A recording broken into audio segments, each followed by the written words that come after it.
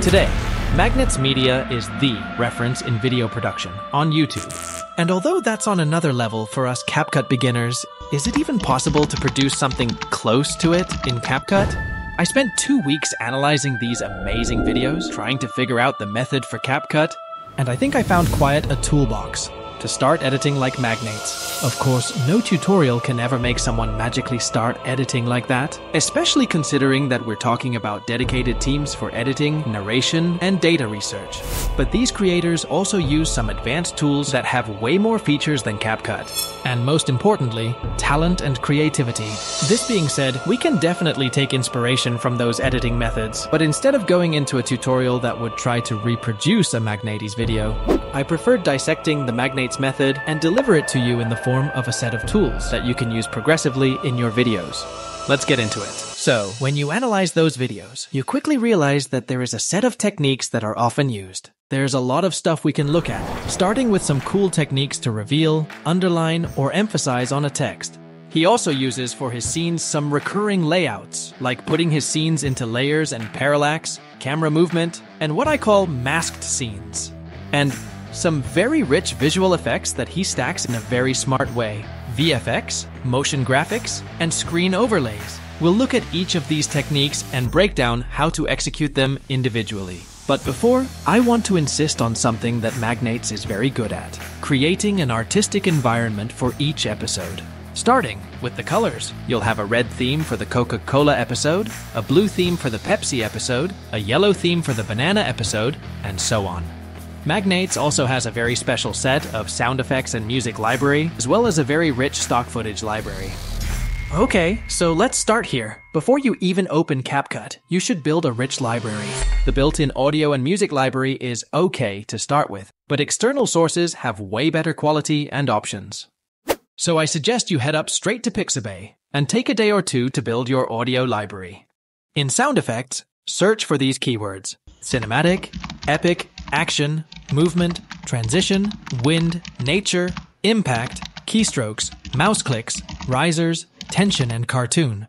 In music, you can go for these keywords: cinematic, action, uplifting, energy, upbeat, orchestra, and inspiring. Go through the hundreds of pages and take the time to select, once and for all, your main audio theme and give it a personal touch. And don't forget to organize them in good fashion, with folders and clear names. When you download your files, also pay attention to this small icon and try to avoid them. It's a Content ID fingerprint, and they say it has no impact on the channel, but I prefer to stay on the safe side. Also search for some stock footage. Try to anticipate what kind of footage you need: people in motion, business, sport, and so on. This will really depend on your content. And the most important touch: when you import your footage into CapCut, make sure to adjust the colors, depending on your color theme. To do that, head to the Adjustment tab and adjust the color settings as you wish. Also nice to know that you can keyframe these settings. Set a keyframe, then another one with different settings, and they give this nice color transition. Okay, now we can start looking at some advanced text stuff. A cool thing that he often does is text reveal. First, highlight and underline text. Simple. Go to any photo library and search for an old paper texture or any colored rectangle. Place it exactly on the shape you want to highlight. You can deactivate this to control the size as you wish. Animate your text for a horizontal reveal. Typewriter will work well for this. Then, place the timeline at the beginning of the animation. Set a horizontal mask and a mask keyframe. Then, go forward until the text is visible. Then apply another mask keyframe. To underline, use the same technique. Go and search for a good underlining texture and apply the mask keyframes in the same way. For a smoother effect, you can do as many keyframes as you want and align the mask with the revealed text. Magnate also puts his texts into layers. For example, you can take an image, duplicate it. On the top layer, remove the background. On the second layer, put your text. It has to be either an image or compound clip. Standard text won't work. And on the bottom layer, put the original image. If your image doesn't contain people, you can always go for the mask technique. In this example, we use the same principle. On the top layer, image of Earth with a circle mask on the planet. On the second layer, the text in clip or image. And on the bottom layer, the original image. You can also play with keyframes to reveal the text from behind the front object. But that's not it. Magnate almost never uses the standard built-in texts. You can do the same thing and head to any text editor, for example Canva. There you can find various text styles that don't exist in Capcut, as well as many cool effects. Create your text there and download it as a transparent PNG image. And you can work with it in Capcut in the same way, using layers and mask keyframes. You can do this for any multi-layer scene as long as your text is in clip or PNG. Another thing that he does, and that I liked a lot, is motion inside a text. And I want to show you how to do this cool wave inside a text. You can either go and search for a wave animation, but I prefer to make it myself. Download a wave image or vector file and put a wave or two into Capcut in PNG format. Place them and give them an opposite lateral movement using keyframes. One wave going left and the other to the right. For the wavy effect, you can stack a couple of effects. Use rebound swing and ripple distortion. Place them on each wave with different settings. And make sure to reduce the strength of the effect so that you don't have any glitch in your animation. Once you feel it's wavy enough, go to the Adjustment tab and adjust the Luma curve. Bring it like this until you make the wave completely white. Then create a compound clip and put it aside. Now create your text and give it a flashy color. We will use it for the chroma key.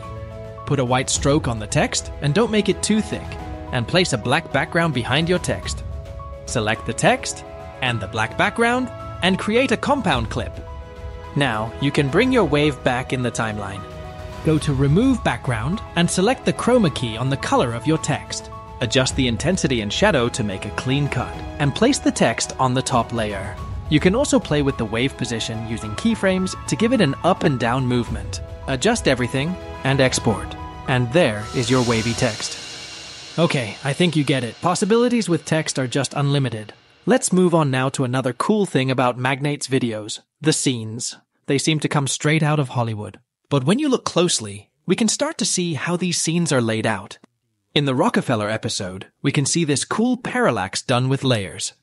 The main character is in a separate layer, the factory is also in a separate layer, and so is this dark foreground, and this black tree. Also, the background is a cloud footage, and the text. All these objects blend in perfectly in the color theme of the video and are revealed in a very cinematic parallax animation. Let's see how it can be done in Capcut. Okay, first thing to know, there's a feature called 3D camera that does not exist in Capcut. This feature plays an important role in this example, but we'll just have to do without it. For my example, I took a scene composed of a blue sky footage, a big snowy mountain, a house in a meadows, and a poor little kid.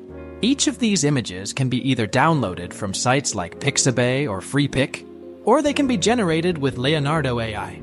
Once you have your assets, put them into Capcut and layer them properly. To do that, you have two options. Either download them with no background, or use a mask at the limits, as well as some feathers to make it blend well. Apply a filter or an effect to make them all have the same tone of color, and we can start animating. Go to the start of your timeline and set keyframes on all of them. Go and place them in their initial position in your animation. In our example, we want a camera moving forward effect. Go towards the end of your timeline and set keyframes for the final position. Once you adjust the heights and scales, we get to the most important part, keyframe animation. And I have to admit, this is the least fun part. In each layer, you'll need to open the keyframe animation panel. For each property, scale, X, and Y, you have to select each keyframe one by one and select the auto curve. And you have to do this for each keyframe, in every attribute, in every layer. And once you're done, you can see that you have a better result. But we can still fine-tune it. Let's say I want the camera to start moving fast, then slows down. Go back to the animation panel and change the curve position. You can either choose one of these presets, ease in, ease out, or adjust it manually. Do this for all of them, and don't forget any keyframe. And here is the result, as we wanted. Of course, this doesn't compare to Magnate's video, but considering we're not experts, we can definitely use this technique in some of our scenes. Moving on to another cool thing. Magnate often uses what I call camera movement. It gives this feel that everything is part of just one scene. Instead of considering multiple scenes individually and transition between them like we would normally do, you can merge them all in the same scene. Consider it as one big scene, and you use a camera movement to transition between the scenes. I guess a good way to look at it is like a detective board. Prepare all your scenes on a single screen, zoomed out. Select everything and create a compound clip. Now you can zoom in and zoom out, along with your script. But the result is not yet what we expect. Like the previous example, head on to those keyframes and activate the auto curve. Test out your animation and adjust the speed of the curves to better go with the script. When you're done, add a soft rebound swing effect. It goes along well with these kind of movements and keeps everything moving.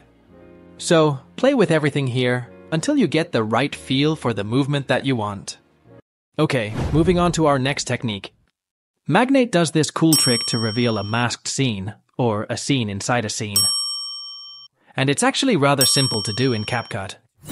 All you need to do is choose a different background, one that would stand out, and place your elements. Let's put a motion graphic. Choose the right blend mode to make it nice and pretty. Let's also add our wavy text, select everything, and create a compound clip. Now go back to your main scene and select a mask keyframe, one to close it and another one to open it. Play with the opening and closing as you wish. And as you know by now, adding an effect is always good. Go for the rippled distortion and give it a soft strength. And here is the result. Very cool trick and very easy to do in Capcut. Now, the artistic touch.